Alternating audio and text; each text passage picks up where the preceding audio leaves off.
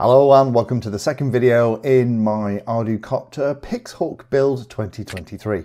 Now this isn't the first one in the series, the first one's already been shot, so go and check that out. Link to the entire series in the description down below. Last time we did all of the basic setup of the flight controller. We flashed the Holybro PixHawk 6C, we set up things like the radio, did the accelerometer calibration, plugged in the GPS and other pieces too. In this video, we're going to complete the setup and actually install all of the hardware that we've already done into the frame. The frame I'm using is a Holybro X500 V2 frame. It's a nice large quadcopter and it'll be useful for me to have this set up because I'm hoping to get things like gimbals in to test in the near future. And it's also a chance for me to explain all the different steps that you go through to set this up.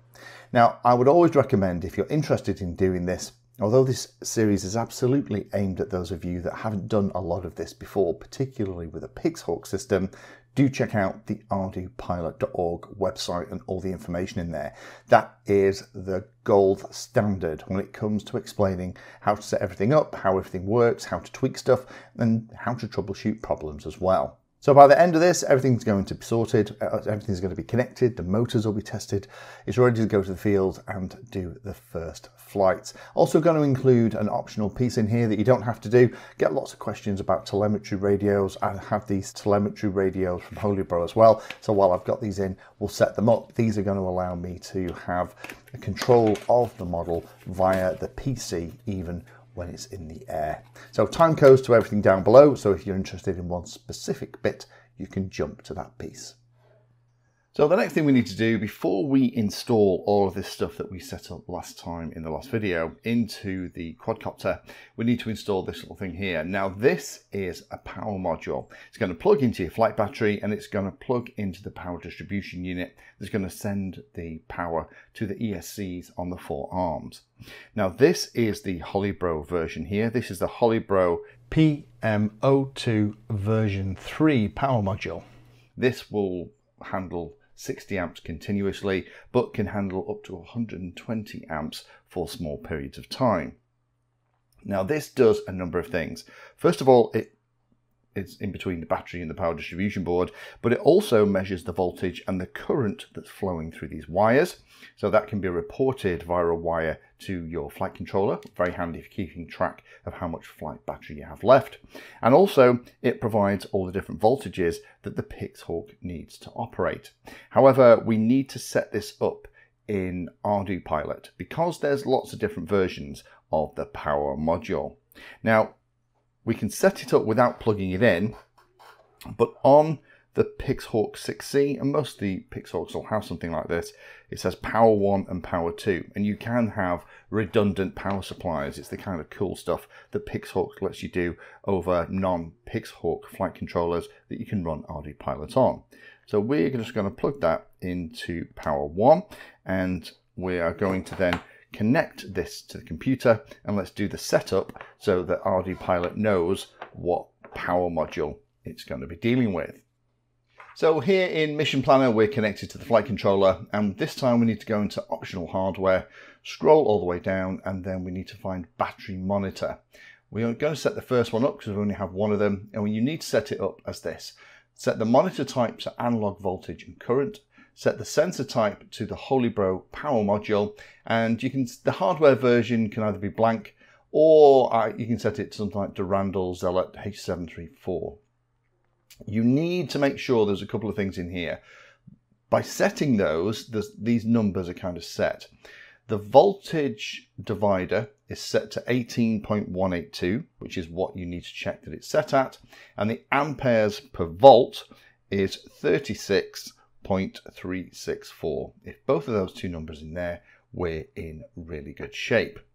Now with that set, we can disconnect, we can unplug the flight controller from the computer, so it's now unpowered. Let's unplug it completely, and then what we can do is we can now power this from a battery. So let me grab a battery and let's plug this into the power module, and as we plug it in, we should see everything burst into life as the power module now supplies everything that the PixHawk needs. That looks very promising, doesn't it? Right, so let's plug this into the computer, because now we should be able to see the voltage that the PixHawk is monitoring. So what we're going to do is we'll click on Connect in Mission Planner. And here on the main screen, we can see that the battery is 15.25 volts. I would just double check with a voltmeter just on the battery to make sure that's exactly what it is and confirm everything is happy. But that looked really, really good. I don't want to worry about the other stuff that's on the screen right at the moment. We're not going to worry about that at all. What we are going to do is we are going to carry on now, because now we have all the pieces on the bench. We're ready to actually start installing things onto the quadcopter frame. So here we are looking at the top deck of the Holybro X500 V2 frame. Now I have assembled and put on the GPS mount that comes as part of the GPS kit, and I've also pulled out these two foam pads. They're quite squishy and they're in the kit that you get with the PixHawk 6C. Now these are going to be vibration isolating because there is quite a lot of vibration that comes in a frame like this. You don't want it to go all into the flight controller. Other thing I'll point out on here is that there is some very big arrows. So this is going to be the front of the model, and we need everything, all the other arrows on the PixHawk and the GPS to point in the same direction. The really nice thing that I like about this particular frame is hopefully you can see here that the motors are all kind of in the corners. So on the top, when you actually build this frame, I'll put a link down below to that video that shows you how to put this together. It's pretty easy and straightforward. But it does mean that it's very hard to get this the wrong way around, because these motors here actually match all of the information that's already in ArduPilot, so it's pretty difficult to get it wrong. All of the stuff that's in the arms is already plugged into the power distribution board underneath, and I've also installed that power unit that we just set up into that underneath piece as well. So now that's ready for the battery to plug into. The only other thing I'll point out while I'm doing this is I like the way that Holybro also actually put little tags here on each of the motor connections. That's going to make the connecting up to test all the motors really simple. My top tip with this is that if you get these kind of pads to use in the kit, use them. For everything else that's going to be connected onto the frame, I like this 3M double-sided tape. In fact, it's funnily enough, by sheer fluke, it's the same kind of brand and type that is already included by Holybro on their particular things. I like this 3M double-sided foam tape. It's great to attach everything else. So the first thing we need to do is to attach these two pads to the bottom of the flight controller.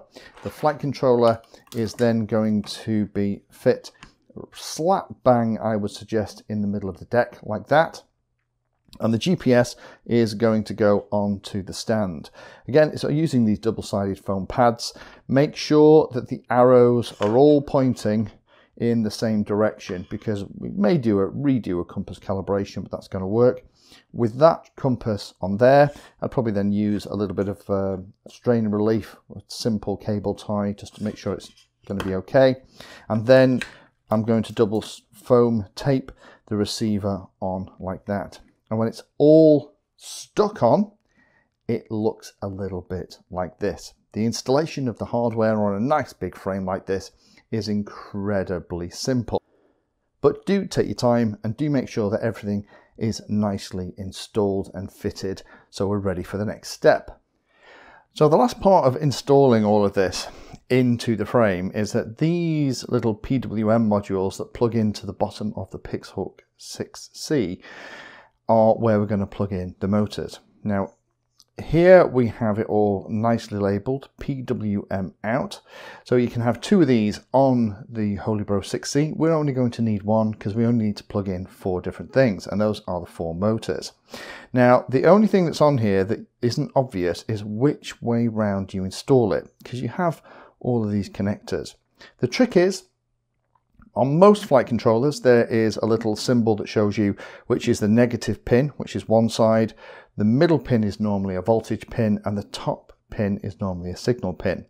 On something like this, it's relatively easy to spot.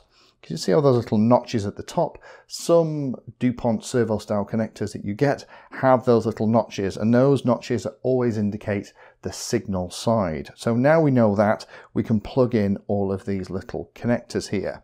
So let me grab one.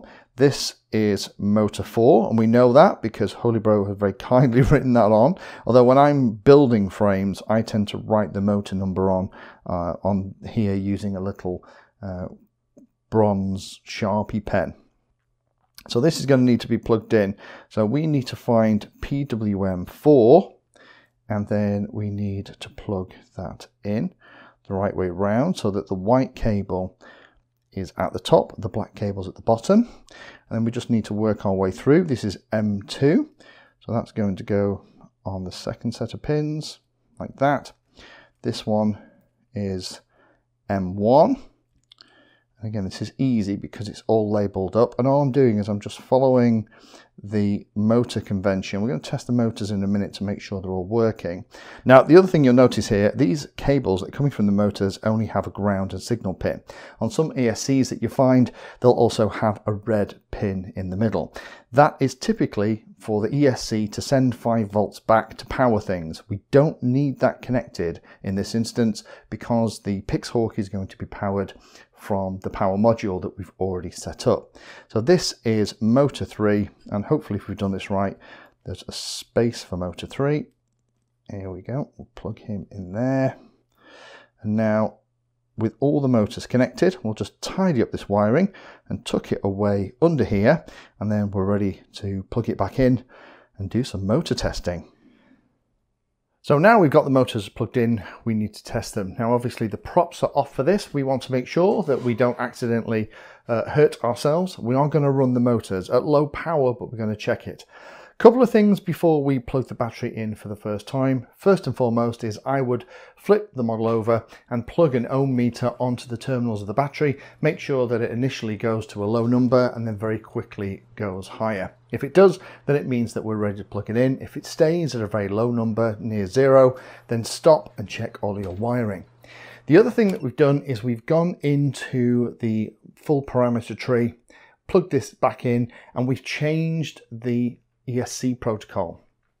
The ESCs that are on this model are capable of a digital protocol. Digital protocols are fantastic because not only does it allow the motors to respond more quickly, which gives a better flight, it also means that you don't have to do the calibration step. Now, as the ESCs in this particular model from Holybro, check the manual for the ESCs that you're using does support D-Shot, we're going to set D-Shot up in ArduPilot. So what we need to do is go into the full parameter tree, then we need to find MOT_PWM_type and set that to 5. These ESCs are capable of D-Shot 600, but I'm just setting them for D-Shot 300, which should be loads, and then write that back, and then we are ready for the test. So what we're going to do is we're going to go and do a motor test. The way it should work is when I click the button, the motors should turn in sequence with the front right turning first, then the back right, back left, front left, and it should go around in a big circle. If it does, that's great. We're also checking that they're turning in the right direction. Now, the nice thing about this particular frame is that on the top, it does actually show you which motor is which, and it also shows you the direction it should be running. Now, the way that Holybro manufactured this frame is actually very nice. It's one of the reasons I'm using it in the series, is that if you have put it together properly, everything is going to work, but it pays to double check that that's the case. So let's plug this in from the battery and let it power up.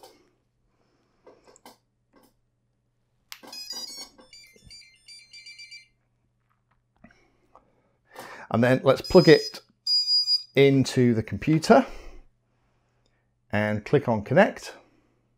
Then in the setup tab, we're going to go into optional hardware and we're going to zoom down until we find the motor test. There it is. And what we can do is we can test all the motors in sequence. Now, because we have it with the D-Shot protocol, we don't have to go through any of the issues with things like calibration. When I click test in sequence, we should see them run, and we're going to check that they run in that sequence. It goes in a clockwise direction starting over here, and they turn in the right direction. So let's try it. Click. That's the right direction. That is 2. So is that. And so is that. So the motors are good. We're in great shape. That means that the motors are cabled up correctly, the PixHawk is talking to them, and we are ready for the next step. Now, if you try this on your particular build and you find that one of the motors isn't turning in the right direction, then I would swap any two of the 3 wires that go from the motor to the ESC. That is the guaranteed way to reverse the spin of that particular motor. So a really important thing to set up is failsafe, so that if something happens with the radio or the connection or the receiver's connection to the PixHawk, the flight controller knows that something horrible has happened and it will fail safe. I.e. in this particular instance, because we have a GPS and everything on top of the model that we're building, that it flies home safely. Now the first thing we need to do with this is to go onto the radio that we're using and to set the failsafe condition for the receiver that we have for no pulses. Now that means that when there is a disconnection between the radio and the receiver, it'll stop sending pulses to the flight controller, and the flight controller will very easily be able to see that something horrible has happened. So here in Mission Planner, let's just test that that's going to work. And you can see here on the left hand side it says disarmed. Don't worry about the fact it says pre-arm battery 1 low voltage failsafe. That's only there because I don't have it powered from the main flight battery, but that's not going to stop it. So what I'm going to do now is I'm going to turn the radio off and we'll see if that's going to work. Receiver still connected. So I'm going to have to press enter on the radio to turn it off because it's telling me that it can't turn off. It's dangerous with the receiver still connected. And immediately we see failsafe appear here, which is fantastic. So if we now go into the setup tab into failsafe, we can tell the flight controller what to do when it detects a failsafe. So we have a couple of things here. We can say when it needs to come home, the battery voltage and other things, but I would say always RTL, which basically means that it's going to come back to us and it's going to land. It's really important that we check that that failsafe stuff worked. There's a lot more that you can do with failsafe. And actually, when you're flying autonomous missions, if you get in a situation where the copter loses connection to the radio, you can set it up that it still continues to fly the mission. Now, I'm not going to cover that here, but just be aware that all that is detailed in the documentation. Now, the next thing to talk about is something that's entirely optional. You'll notice that there is no cable going between the PixHawk and the frame that we've just built and the computer. What there is instead are these two little things here. There's one here in the bottom left-hand corner and there's one here as well. These are telemetry radios. These mean that you can connect to Mission Planner and I can set everything up and I can continue to talk to the copter, get telemetry information, even control the copter as it's flying away. And these two radios essentially just act as a big long USB cable. Now, you don't need this to fly one of these things. You can just set it up and fly it from the radio as normal. However, lots of kind of enthusiastic amateurs and professional hobbyists, as well as professionals, actually use these kind of radios. To set them up is now incredibly simple. It used to be really, really difficult, but now it's easy. Now, these are the Holy Bro ones, and I have plugged one of them into telemetry 1 on top of the PixHawk. And the other one is just plugged into my USB port here on the side of the computer. And because they're all pre-configured and they're ready to go, they're kind of talking to each other. Now, there's only a couple of things that you have to be aware of for this. First of all is that you always, when you connect, make sure you've got the right COM port selected, because this is going to appear as a different COM port. And also that you use 57600 as the board that you connect with. Now, because we have the radio plugged into telemetry 1 here on the model, we can figure out what telemetry 1 is as far as ArduPilot is concerned. And we can see here in the ArduPilot information that serial 1 maps to telemetry 1 on the model. So I need to set up serial 1.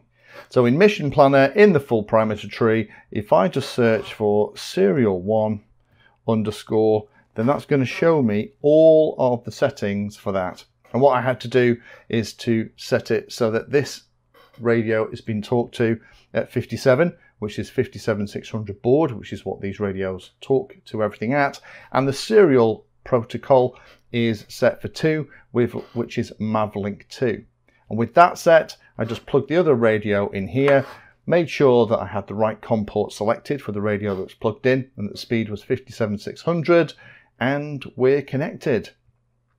And now that means that as I move the model, you'll see it on the screen. There we are. I'm getting that information back of how the model is moving. The artificial horizon is all tickety-boo. Now, the other cool thing is using this setup, you can also then fly the model. You can actually plug USB joysticks and things into Mission Planner, and you can fly with it on that way as well. So you can use these as radio control stuff. Now, I'm not going to cover all that again. Loads of it is covered in the ArduPilot documentation. I just want to show you very quickly that this is an option that if you wanted to do those kind of things, you can add, and it's pretty easy now with this stuff too.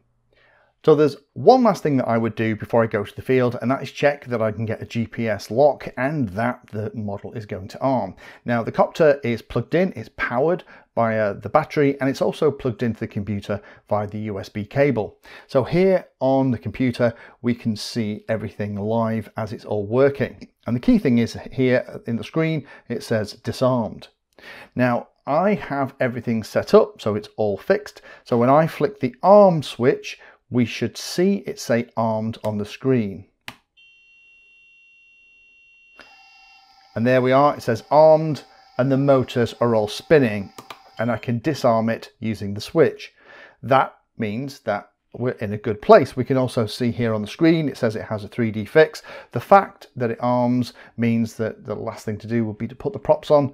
We're kind of ready to go to the field and give it a test hover. However, what tends to happen at this point is you flick that switch, and rather than it arming, it gives you an error. And there have been a number of things that I've had to tweak in here. One of the errors that I got was talking about the fact that the battery one was unhealthy. And that was because the way that the power module was being read by ArduPilot was a little bit wrong. Now, this is actually covered in this web page here. This talks about power module setup on the Holybro website, and what it says down here is that if you're going to use it with a PixHawk 6C, if it's plugged into the power 1 port, which mine is, you need to set battery voltage pin to 8 and battery current pin to 4. So what I did was come in here into the full parameter tree and then search for bat_volt_pin and made sure that was set to 8 and saved it. And similarly, also search for bat_current_pin and set that to 4. Doing both of those things meant that that problem went away and I could get that issue off the screen. Another very common one that you tend to bump into is the fact that you'll get an FS_THR_value error, throttle failsafe basically. Now, what that's about is that when it gives you something like that on here in the screen, it's actually telling you exactly where the problem is. So FS_THR value is the thing that we need to look at in the full parameter tree. But if we go into setup, go into mandatory hardware and look at the radio calibration screen, we can see that the minimum value that the throttle goes to, because this is an HCX radio, these tend to go a little bit further than older things like Spectrum. The minimum value it goes down to is 982. Now, the way it works is that the FS_THR value needs to be at least 10 lower than that. So remember 982. Let's go into config. Let's go into full parameter tree. Search for FS_THR_value. And what I've done is I've set it more than 10 lower than that lowest value that we have. That is another common one that you'll bump into, and that will get rid of that error as well. The last one that I had a problem with was in this particular setup, we have a safety switch. Now, ArduPilot in the old days really used to like a safety switch, and this was usually part of the GPS assembly, because you could only arm the copter if you not only had armed it on the radio, but you also, before you did that, you had to press the safety switch. This setup that we have here, the PixHawk 6C with this M8N compass from Holybro does actually have a safety switch. It's the LED on the GPS, but I disable it.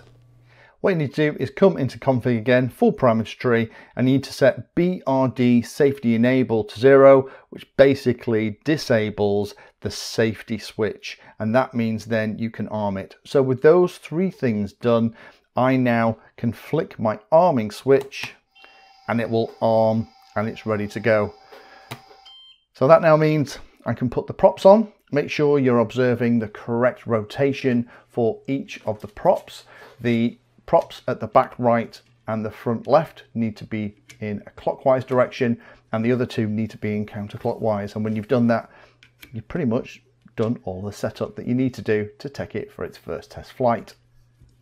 So there we have it. It is all together. We're now ready to go to the field and to try our first couple of tests. Really important when you're on the bench to test that you can get that GPS lock and that you can arm it, and you can see it say arm in the mission planner screen. Again, really important to do that before you go to the field. It's always heartbreaking if you've missed that step to go all the way to the field or into the garden or wherever it is that you are allowed to fly and to try and arm the thing and it doesn't work, because we are going to have to wait for that GPS to lock and for it to be ready for it to be able to take off and everything to work. So join me next time where I'll go through that process of how to do that initial flight, how you do things like the arming, and talk about some of the beeps and boops that this thing's going to make when it is booting up and getting things like that GPS lock. So hopefully I'll see you in that third video of the series and we'll get it flying in the air.